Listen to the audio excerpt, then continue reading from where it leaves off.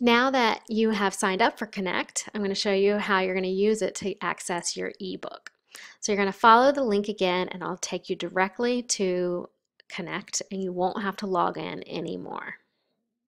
Okay, so when I follow that link, this is what I'm taken to. And it says nothing's due today. You can look for upcoming assignments in your class page. So how you get to your class page is by clicking on classes. And we're going to go to Hume 115. As we talked about, I'm using a temporary access code, so I could either upgrade if I wanted to purchase right now or enter in my code, or I'm going to just select not right now. So in my class, I've already set up some assignments. Your instructor may not. That's fine. You can still access the e-textbook, and in fact, that's where I think it's most important for you to go. One thing I want you to notice, however, is that if you dislike reading an ebook, you can order a loose leaf copy and it will be sent to your house. It's still cheaper to get this ebook and a loose leaf copy than it is for you to purchase a printed copy.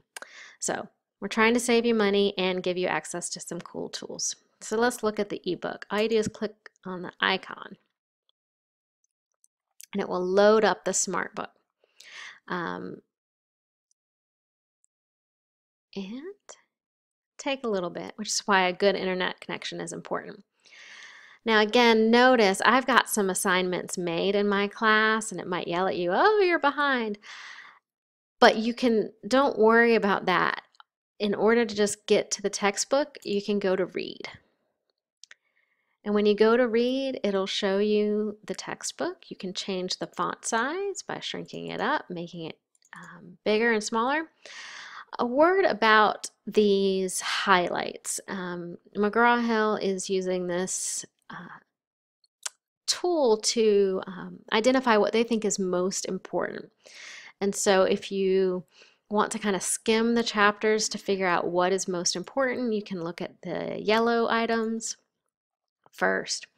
And then things that they think are not as important are dimmed. If this is distracting to you, and I understand why it would be, you can turn all of that off by either pressing Shift H or selecting the highlight button. And then it's just it looks like a screen textbook, and you can turn this back on if you want. If your instructor has set up some activities such as Learn Smarts, this practice button will glow in a little bit and you can access that by either selecting practice or pressing Shift P.